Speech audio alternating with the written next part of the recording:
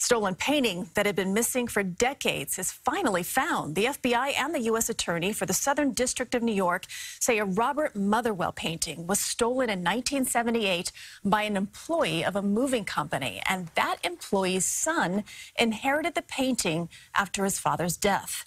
He recently contacted the Daedalus Foundation regarding the authenticity of the piece, and he voluntarily returned the masterpiece when he learned it was stolen.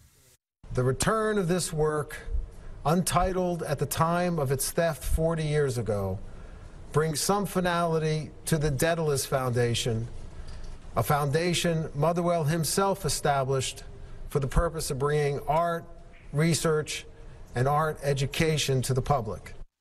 Authorities say no charges will be filed.